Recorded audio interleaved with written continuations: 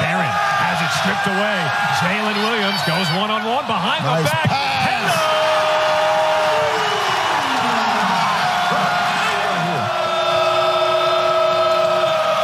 An 11-1 start for the Tigers.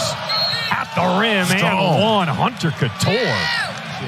And he's off the mark. Virginia Tech 0 for 4 to start this game from the outside. Broom running the floor, plus the foul.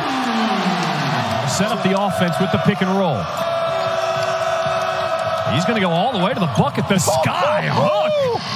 Whoa, Brandon Recksteiner to end the half. Here's Cattoor trying to go to work. Jones staying in front of him. Broom coming over with the block.